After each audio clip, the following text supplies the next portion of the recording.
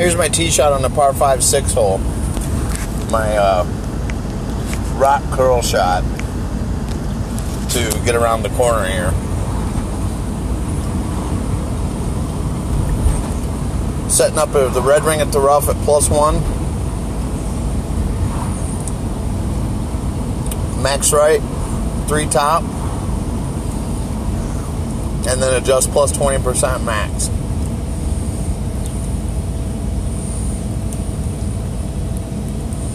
And then what you're going to want to do is use a full Rock 8 or Rock 9 curl. 7 doesn't have enough curl to do this shot. I think I used a quarterback with that account.